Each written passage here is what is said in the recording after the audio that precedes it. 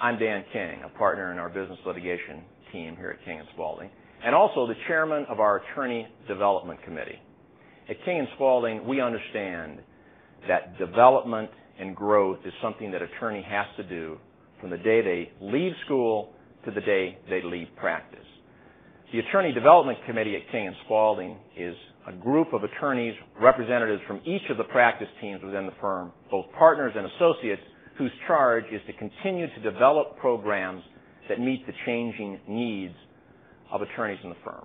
Let me describe three of the programs we use at King & Spalding today. The first of these is King & Spalding University. That's the umbrella that we use under which we offer a series of programs that are of interest to attorneys across practice groups, across teams, and across offices. The second program is what we would call our team-based training.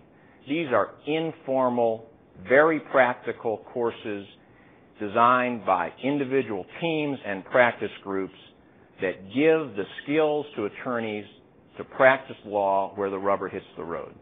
And the third is our LINK program. This is a program that was put in place to help to orient new attorneys to King & Spalding. Through it, we link a new attorney, whether joining us directly from school or as a lateral, with a mid-level associate who has several years of experience with King & Spalding and a partner, all of whom work together as a unit to try and assure that that new attorney has the appropriate orientation and introduction to the firm, to the practice, and to the community in which they live. At King & Spalding, we want every attorney at the firm to become the best attorney possible. Through the Attorney Development Committee and its programs, we provide the resources for you to become that attorney.